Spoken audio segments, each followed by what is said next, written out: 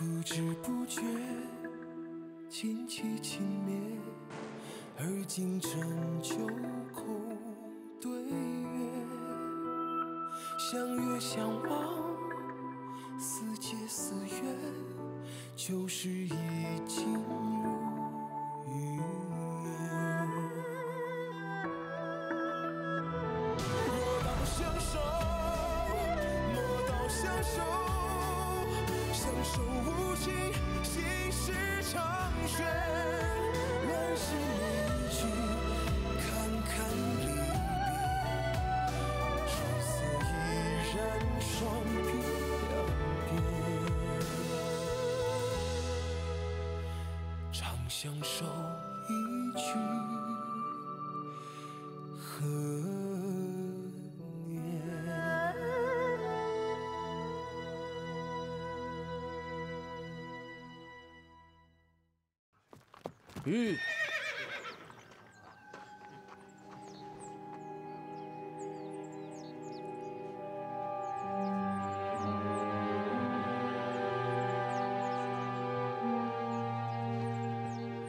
哎，媳妇儿，快尝尝！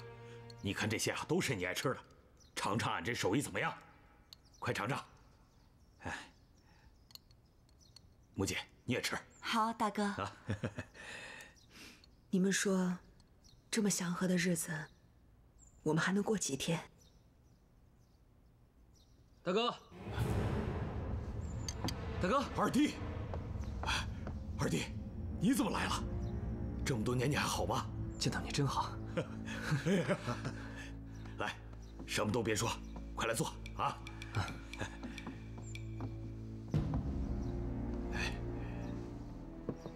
哦，多谢呀，来。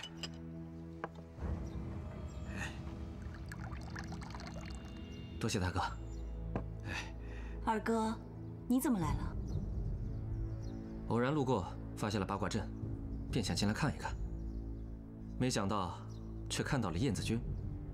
我是正问大哥在不在，结果大哥你真在这里。啊，大哥，真的想你了。二弟，俺也想你啊。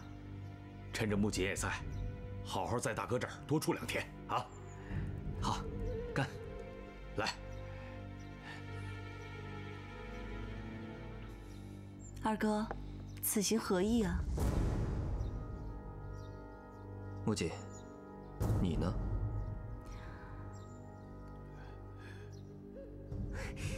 你们兄妹3人好不容易聚在一起，来，喝酒。错了，是兄妹4人。五妹。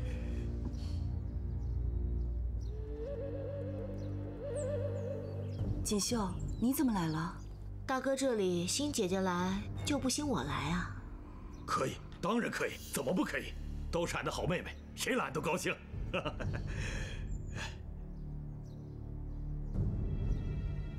二哥何必一直看着我呢？是墨锦的脸有什么不一样吗？咱们小五义，如今终于又凑到一起了。 就像当初的小北屋一样，只是啊，这碧莹不在了。这杯酒就是倒给碧莹的。当初俺们小五义结拜的时候就说过，一生一世，不离不弃，不求同生，但求同死。如今世间改变了我们的境地，却改变不了我们的心。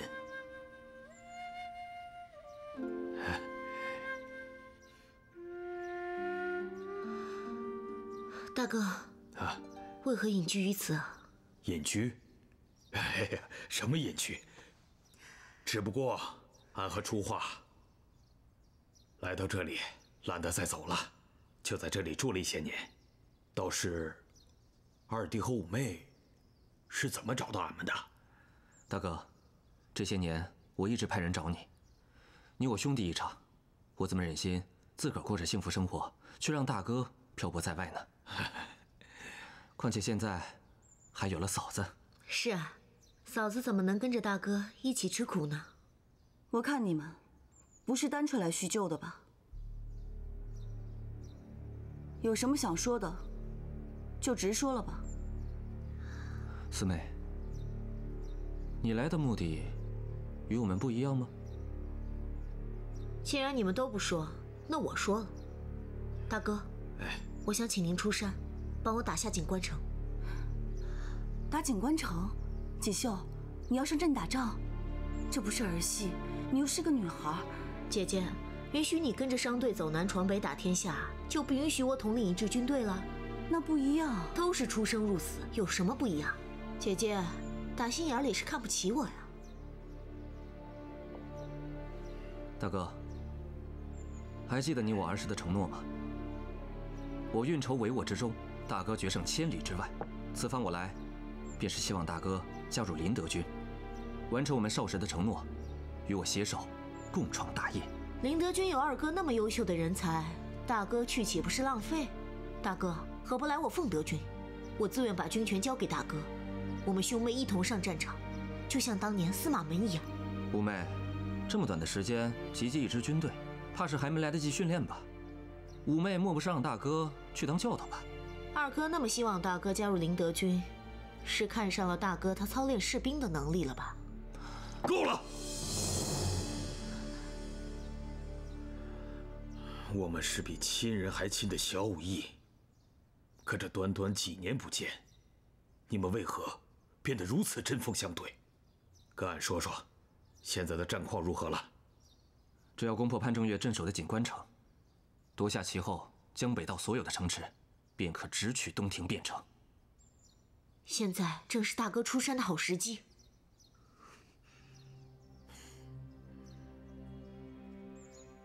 四妹，你怎么看？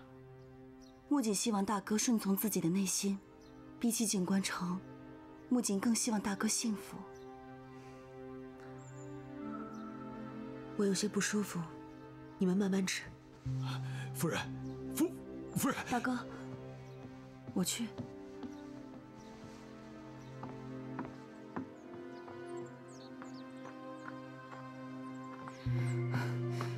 嫂子，跟别人打也就算了，可这潘正月是他的父亲呀。木槿，你帮我劝劝你大哥，我真的不想看他再陷入痛苦的抉择之中了。二哥和锦绣显然是有备而来，而且来者不善，我怕大哥有心推辞，也无力抵挡了。你们不是结义兄妹吗？怎么会来者不善呢？这些年，你们究竟发生了什么？没想到啊，俺的弟弟妹妹们如今这么有出息，都跟袁家结了亲。俺是真心为你们高兴，但是大可有一事不明啊。就算你们进了袁家，终究也是不姓袁的，那又为何为了不属于自己的东西斗来斗去，甚至以性命相搏呢？大哥，至少有一点，我们的想法是一致的，我们都不希望大哥的才能埋没于山野之间。这样吧，不管大哥加入哪一支队伍，二弟都支持你。大哥，您之前跟锦绣讲的话，我都记得。你是锦绣永远的依靠。我的确想你来帮我，但我更想你施展自己的才华，成为人人敬仰的大英雄。无论你想加入凤德军还是林德军，锦绣绝无二话。哎呀，你们呀，要能这么想，俺这个做大哥的呀，也就放心了。还记得在紫园俺跟你们说的话吗？你们二人唯有合作，才能在袁家更好的活下去。想想我们当初都是几个没爹没娘的苦孩子，如今摇身一变，变成了军师，变成了夫人，这老天也算对我们不薄了。所以呢，就更不能让我们这么多年的情谊就这么白费了。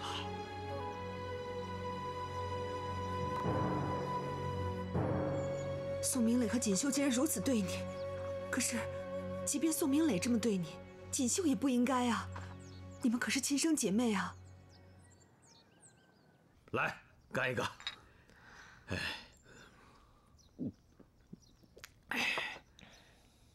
这个建立西庭啊，俺也是出了一份力。大丈夫做事有始有终。如今潘正月犯我国土，俺于飞燕义不容辞。俺毕竟是东瀛出来的人，三公子对俺有恩，俺就算回，也应该回到东瀛，以报三公子当年的知遇之恩。对于二弟和五妹的盛情，还望恕难从命了。啊，大哥，凤德军、元德军、灵德军本就是一家人，如今潘正月有5万援军，再加上他自己的铁甲军，我们3军都不足以自己与他抗衡。与其他将我们个个击破，还不如我们齐心协力，再加上你的燕子军，我们围剿潘正月，你看如何？好，五妹说得好，团结即是力量。就让我们小武艺在兵合一处，将打一家，齐心抗敌，干！干！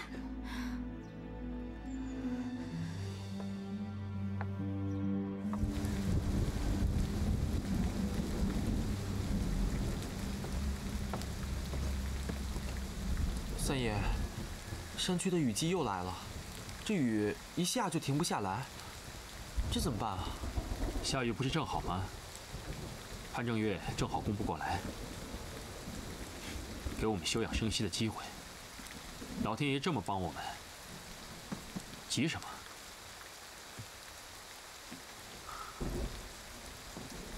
如果天一旦放晴，潘正月定会率军攻过来。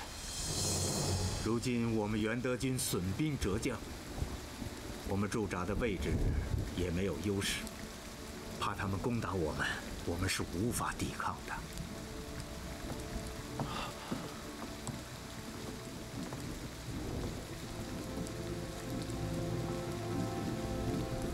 是该联合林德军和凤德军了。可是，他们会跟我们联合吗？毕竟，现在最弱的是我们。等雨稍微停一点，我就会亲自去找大哥和景夫人。他们不会不知道，只有3军联合，才能拿下景文城。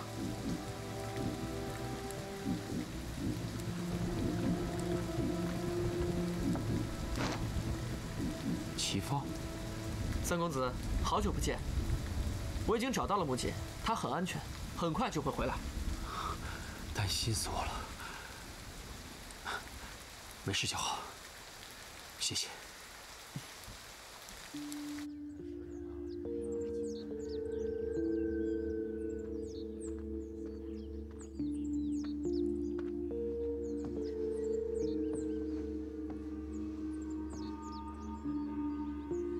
若不是二哥在宫越国告诉锦绣要结盟，锦绣不会有今日，更不会组建自己的军队。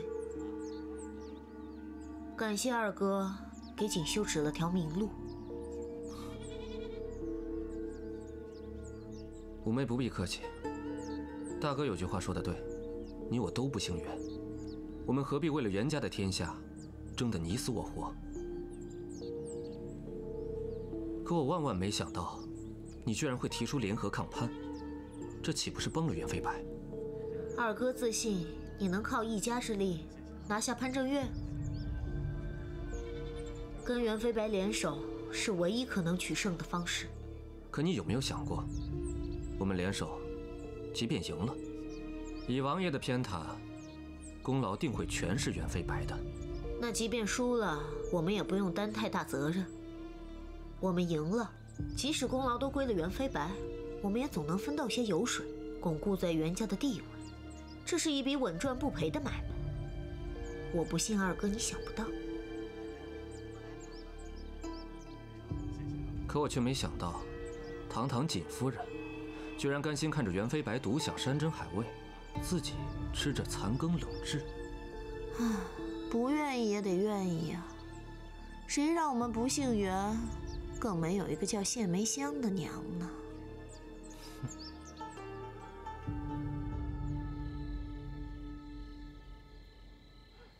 楚华，当初是俺承诺你，要带你远走高飞，做一辈子的乡野夫妻。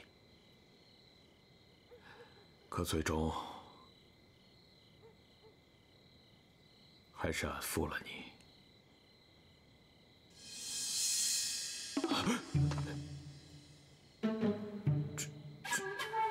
这位道爷，俺是不是在哪儿见过你？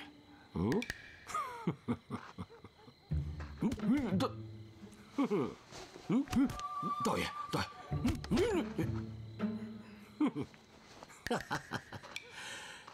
长得比我徒儿还要壮实，是个当将军的料。战神出山，气盖山河。锦官一战，燕子军来，大局既定。您先等会儿，什么景观大局呀？您说了一大堆，俺也没听明白呀。小伙子，选好的路就要走下去，天助自助者。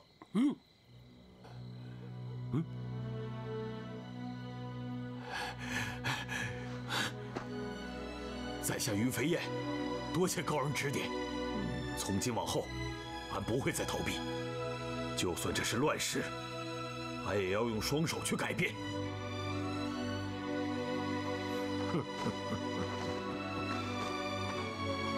哎，道爷，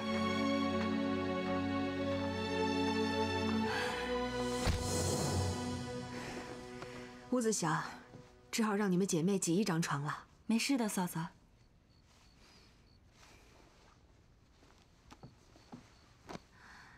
天色不早了，早点歇着吧。好的。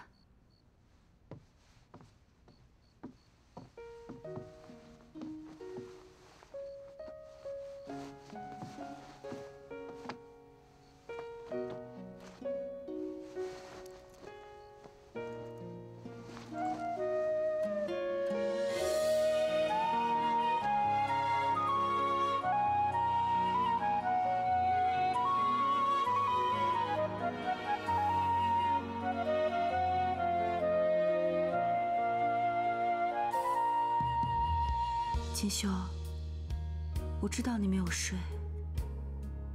在这世上，我最在乎的人就是你。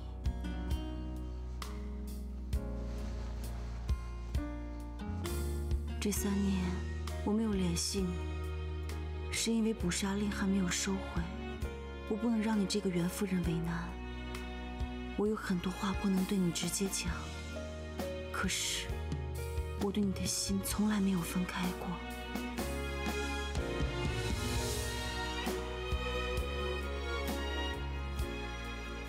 我在安乐关被折磨得想一死了之的时候，你在哪里？我靠自己回到紫园。这3年来，我每天躺在袁清江身边，我恨透了他杀了你，我却无可奈何。你知道我有多痛苦？我抱着飞流，我经常在想，我姐姐没了，她是我在这世上唯一的亲人。你知道这3年来我是怎么煎熬的度过的吗？可姐姐你呢？你成了君莫问，有段世子的陪伴，还有了孩子，生活的那么幸福，我的痛苦算什么？你还是我亲姐姐吗？锦绣，是姐姐对不起你。我累了，睡吧。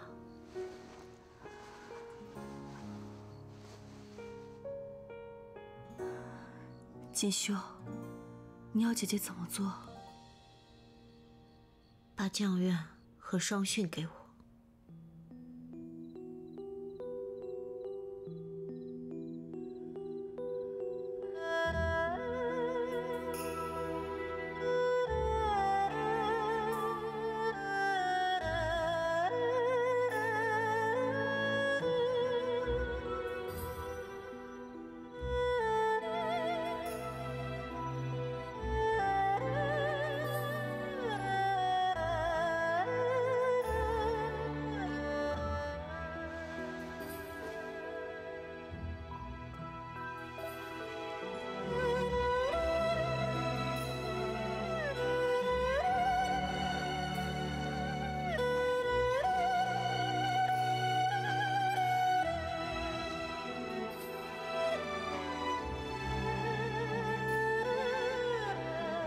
媳妇儿，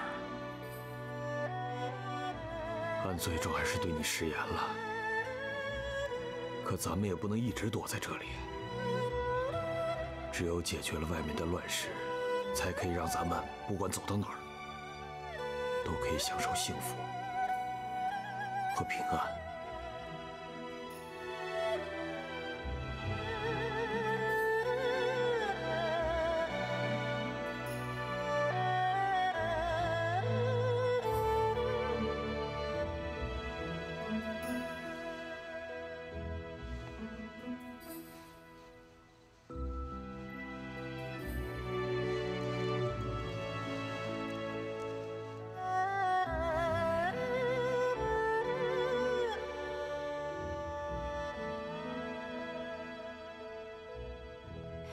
锦绣，你要这2本书做什么？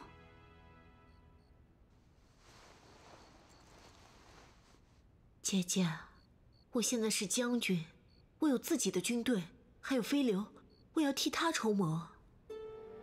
明家的标志可与大妃身上的纹身一模一样。今日虽然没有明家人前来相助大妃，但并不能证明大妃就是清白的。爹爹毕生的心血就是降怨与伤训，千万不要把书交给心术不正之人。袁飞白现在有了大哥的帮助，袁清江又那么宠爱他，他不用降怨。你是君莫问，有你在身边，他也不需要伤训。这2本书本来就是我们花家的，你为什么不能给我呢？锦绣，不是姐姐不给你，你没有打仗的经验，又没有从商的基础。你要是硬学这2本书上的，反倒会害了你。爹爹从小不教我也就算，你宁愿帮助二哥，帮助袁飞白，也不愿帮帮亲妹妹吗？爹爹当初不是不想教你，是觉得你不爱读书。好，就算当时我年少无知，我不怪爹爹。那现在呢？你给我好不好？锦绣，除了这个，姐姐什么都可以给你。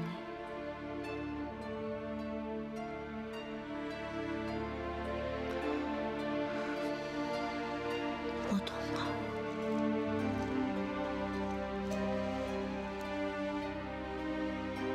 锦绣，之前是姐姐对不起你，但从今日开始，有姐姐在，就绝不会允许你走上歪路。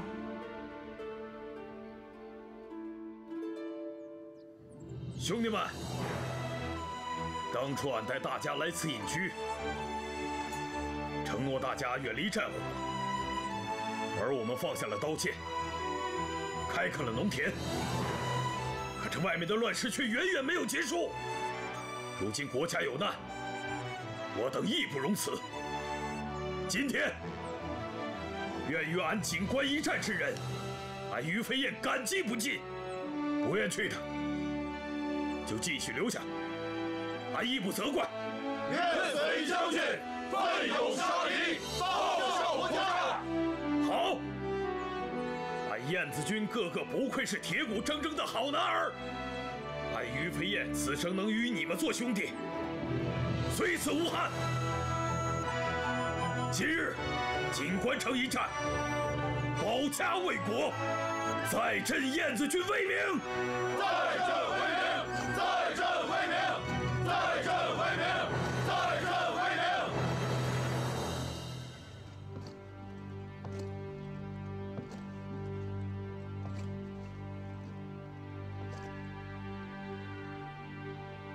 这雨势停了，潘正月怕是也要打过来了吧？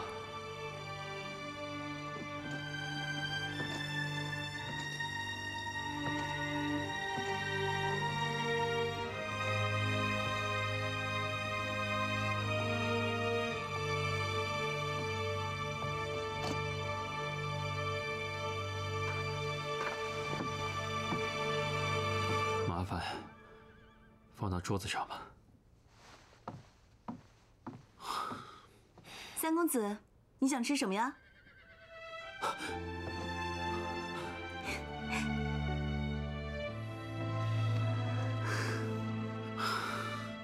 你可担心死我了。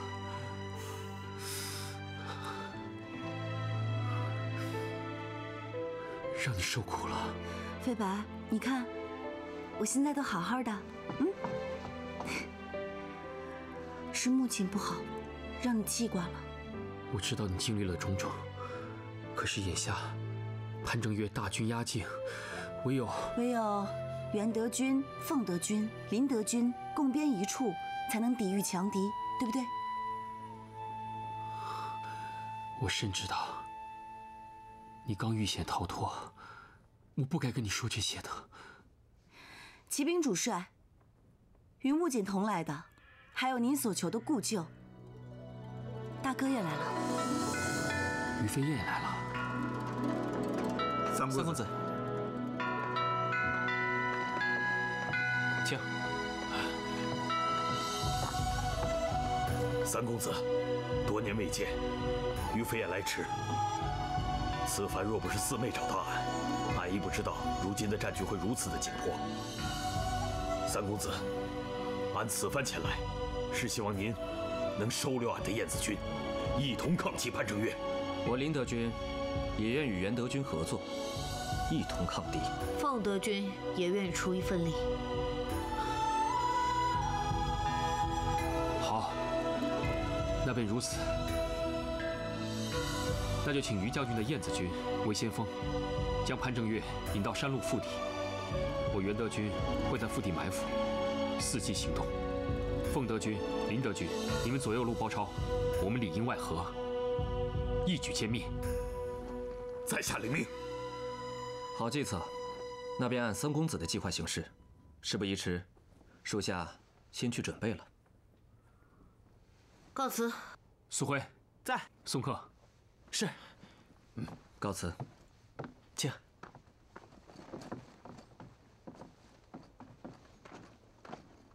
三公子，他二人可信吗？会不会？韩先生，疑人不用，用人不疑。现在战况紧急，我们只能赌一把了。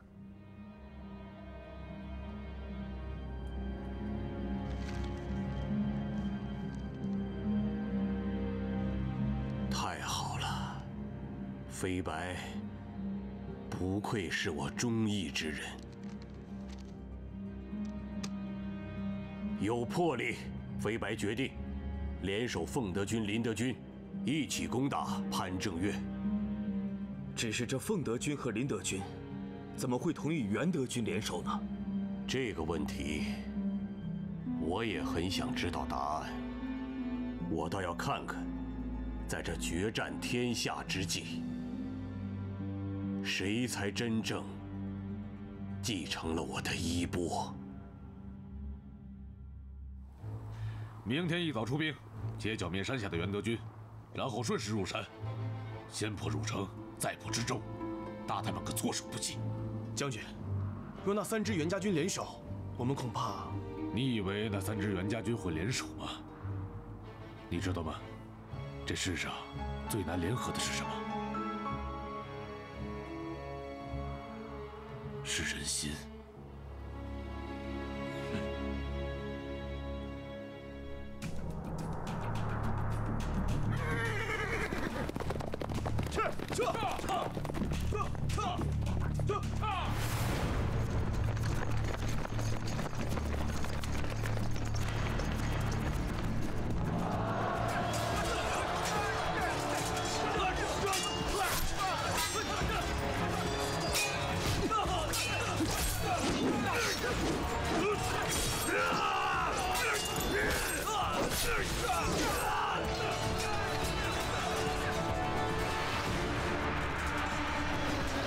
飞白与大哥已经如约将潘正月引入山谷。二哥、锦绣，你们为什么还不出手？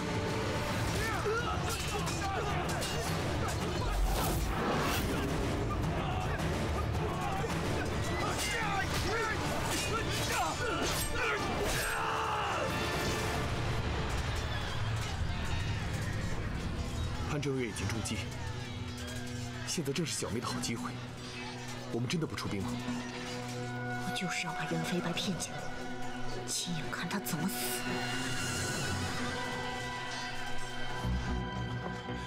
苏明磊，你到底怎么想的？为什么现在还按兵不动？你可知道，若是现在飞白的元德军败了，潘正月必定会来打我们的林德军。我从来没有想过真正和袁飞白合作，让他跟于飞燕去消耗潘正月的兵马，待潘正月锐气已尽之时，方是我林德军出兵之时。覆巢之下，安有完卵？再说了，飞白可是我弟弟。弟弟，大哥，你从小被送到宫中沦为质子，任人欺负。你的弟弟在紫园里养尊处优，接管东营，他可曾为你做过一件事？这么多年以来，父王冷落你，不重用你，他一切皆看在眼里，心知肚明，又可曾为你说过一句话？那到底谁才是为你好？报！元德军与燕子军大败，被潘正月逼上飞龙岭。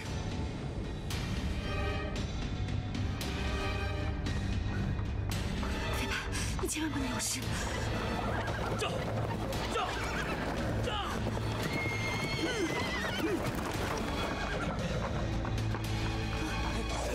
走！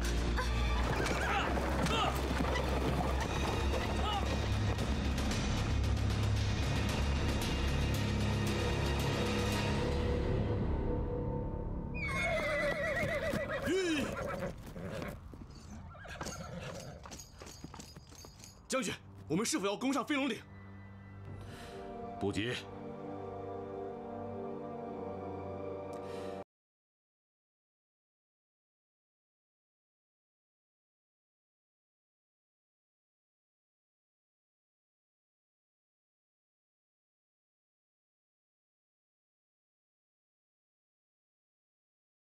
本在射，不要浪费一支羽箭。是。三公子，羽箭和粮草已经。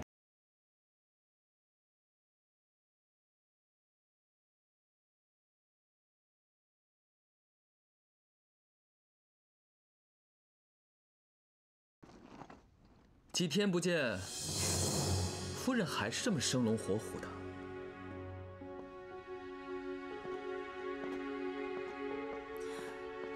现在不是玩的时候，你究竟抓我来干什么？这句话应该是我问你啊！你一个女人，你跑到战场这么危险的地方，到底要干什么？月容，我想问你借一样东西。不借。算我求你了。又是为了他吗？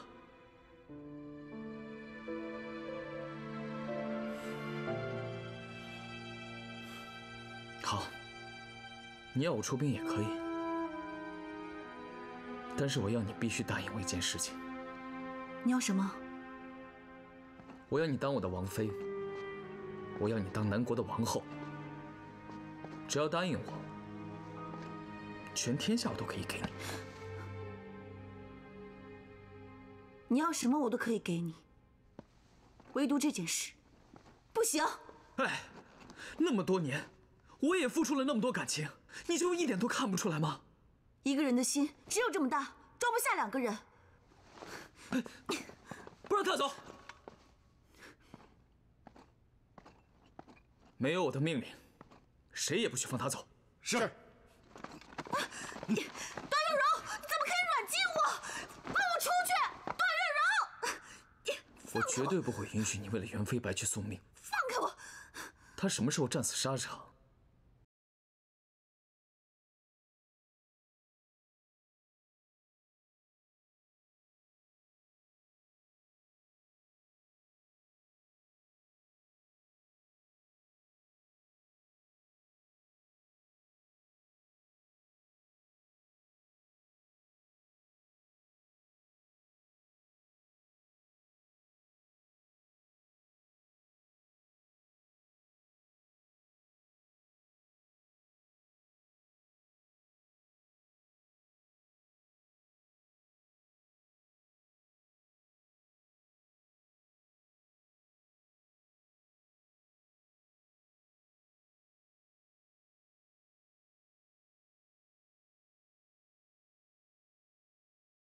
我已经来了。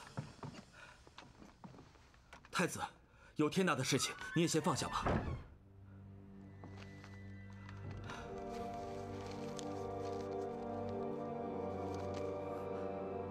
父皇病危，为什么不早一点告诉我？皇上不愿意让你担心，所以才一直瞒着你。但是他的消渴症已经到了油尽灯枯的时候了。怎么会这样呢？太子，我知道你想帮助木槿姑娘，但是当年皇上登基的时候就一群老臣不服，如今皇上病重，反对势力更是蠢蠢欲动。为了南国，不但您麾下的兵马不能动，而且还得尽快赶回去啊！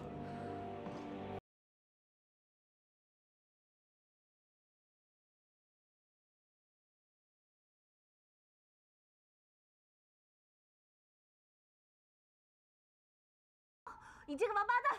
我让你放我出去！段月柔，开门。王八蛋！你们先退下。是。你走吧。月容，你是不是出什么事了？江州离这里很近。张之言他兵力强盛，肯定可以帮助袁飞白解围的。我还安排了一匹快马给你。你现在走吧。月容，你告诉我，你到底出什么事了？你怎么了？父皇他病危，我现在要立刻回到南国去。月容，其实你本来打算帮我出兵的，对吧？我谢谢你，陛下他一定会好起来的。承你贵言。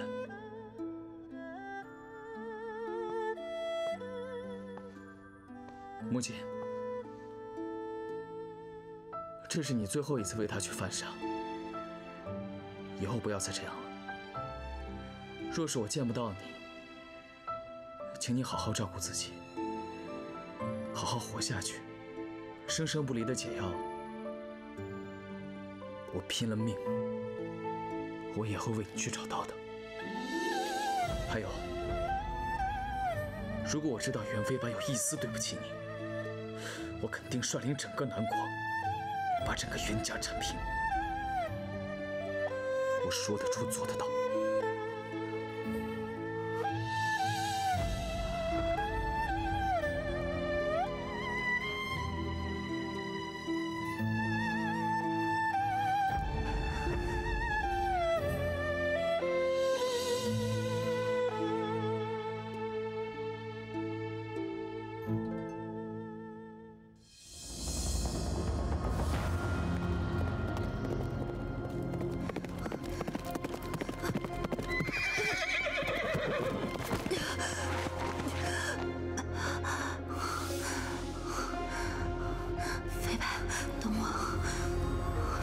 时间怎么间隔得如此之短了？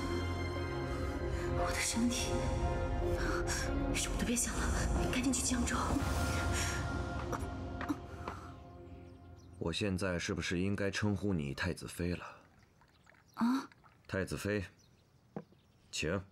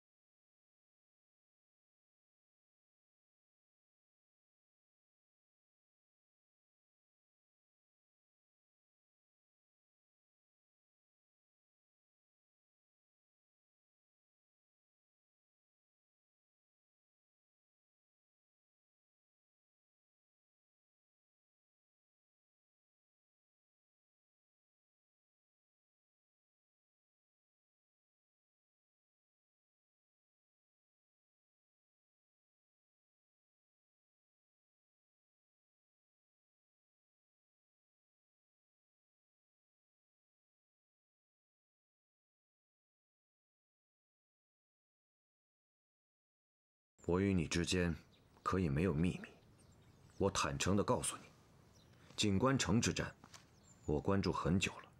无论是袁家赢，还是潘家胜，都与身处在吴越国的我没有任何的影响，但反而，这是我一统天下的机会。你是知道的。木槿明白大哥的意思，那这次就以军纪的名义归于您的军队，可好？你对这个踏雪公子是真好啊！我为什么要让你雇佣我的军队呢？张大哥，若您出兵，帮的不只是我们，更是您自己。说来听听。袁三公子袁飞白，现在正在风头上，他一定是世子的不二人选。到时候，您不就多了一个人情吗？可我帮来帮去，帮的不都是敌国的袁家吗？张大哥，您以一己之力，能让江州城的百姓们如此富裕，您又希望整个江南都能变得富饶，可见，您不是一个会眼睁睁看着百姓们遭受战乱之苦的人。所以木姐斗胆猜测，与其说您在试探我，不如说您就是在等木姐来。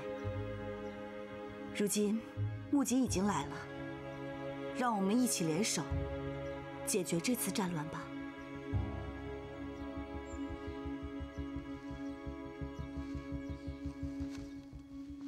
花木槿，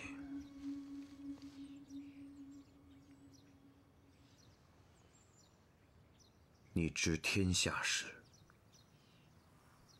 却不知我心。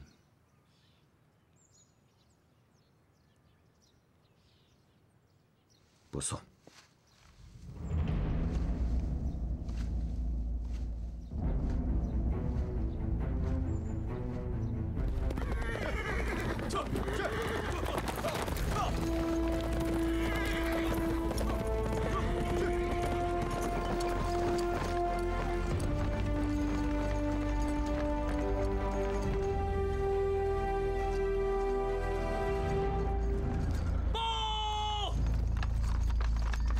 将军，不好了！江州侯率兵杀过来了。